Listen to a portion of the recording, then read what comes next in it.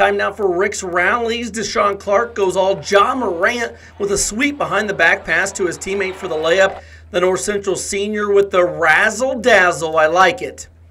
Noah Gilmore was playing above the rim Friday in Robinson's win. He throws down the awesome alley-oop. Later in the game, he rocks the rim with a two-handed slam.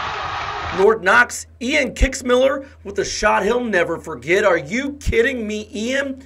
The senior banked in the shot from three-quarter court on Friday. That does it for this week's edition of Rick's Rallies. Keep hustling and making the plays because you never know when the camera will be on you and you could be part of the next Rick's Rallies.